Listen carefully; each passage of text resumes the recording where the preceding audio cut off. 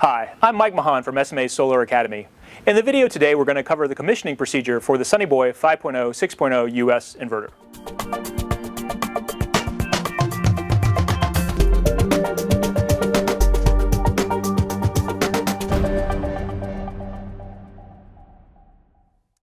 The commissioning of this inverter is easier than ever, with both integrated wireless and built-in Ethernet as choices.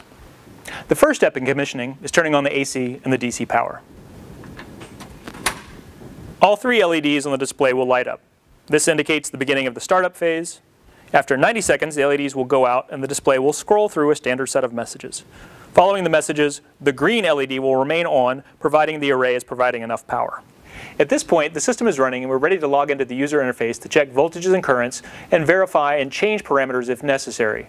Though not always required, this is considered a best practice. One of the features of the Sunny Boy 5.0 6.0 US is its integrated wireless LAN for system communications. Installers can use a smartphone, tablet, or computer to access the user interface with ease. To log into the inverter's user interface, check your device's list of wireless networks. The inverter serial number will show up as a network. For the initial commissioning, the password for the network will be SMA 12345. After the initial commissioning, however, the password will change to what is printed on the right side of the inverter on the connection unit. Once you've successfully entered the password for the network, you only need to open a browser window and enter the IP address that's listed in the manual. You may get a warning for security purposes. Go ahead and proceed for the connection. At this point, you should see the user interface for the Sunny Boy 5.0 6.0. Select the correct language and user group. For changing any parameters, please choose installer level access. The standard password is 1111 for the installer level access, and you'll be asked to change that when you enter the user interface. At the bottom of the first screen is where we can select a configuration option. You can either load a pre-configured file, manually set up all the parameters, or choose the installation assistant, which we'll walk through now. You'll see that there are 5 easy steps for the installation assistant. For demonstration, we're going to choose the wired Ethernet connection. See Ethernet here. We will save and go to screen number 2. Screen 2 is the time and the date.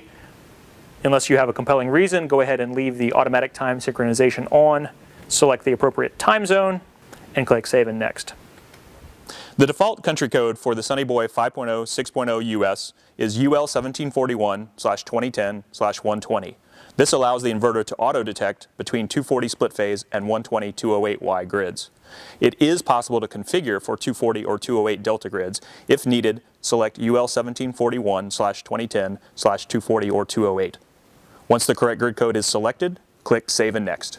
On screen 4, you have easy access to feed-in management and voltage stability parameters. If you have no need to change those based on the install location, go ahead and click Save and Next. Otherwise, set the appropriate settings. When you click onto screen 5, you'll see this confirmation that the WLAN password will change from the SMA 12345 to what is printed on the side of the inverter. And the rest of screen 5 is a summary of all the parameters we've set in the installation assistant.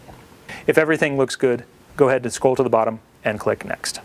You can export the summary if you wish to keep it for future reference.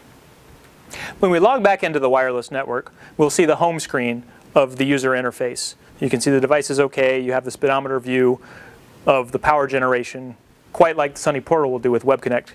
You also have access to the instantaneous, or what we call spot values, parameters for the device if you need to change anything, a listing of events, and system configuration. If at this point you do need to change any parameters, you could click on the Device Parameters tab, open up the window, click Edit, and change the parameters. If you're happy with everything that's shown on the home screen, feel free to log out of the user interface. Or if you need to change grid-related parameters, here is where you would click to enter your grid guard code. That's it for commissioning the Sunny Boy 5.0 6.0. For more information, please check out our website at sma-america.com. I'm Mike Mahan for SMA Solar Academy. Thanks for joining us.